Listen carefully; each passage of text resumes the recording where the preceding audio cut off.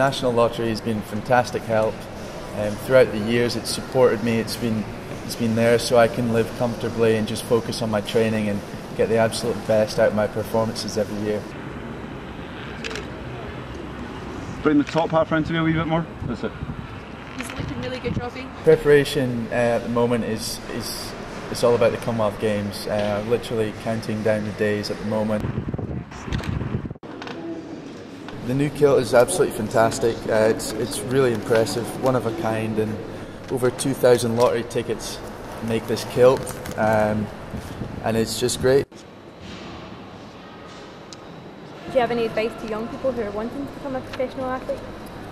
Yeah, absolutely. Just have fun and enjoy it, and that's all you can do. If you enjoy something, you're going to become good at it, and that's what I did from a young age. All my friends and even family were involved in swimming, and it was just a natural progression to get faster and faster, and it's great.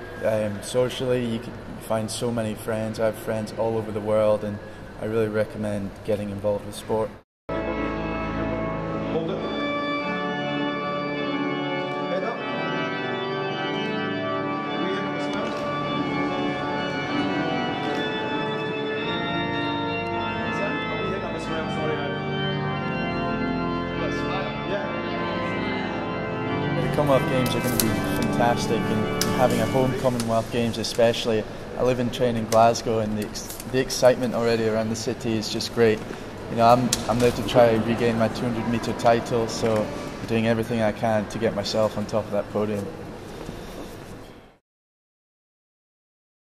Thanks to all the National Lottery players. If it wasn't for you, we wouldn't receive such great support.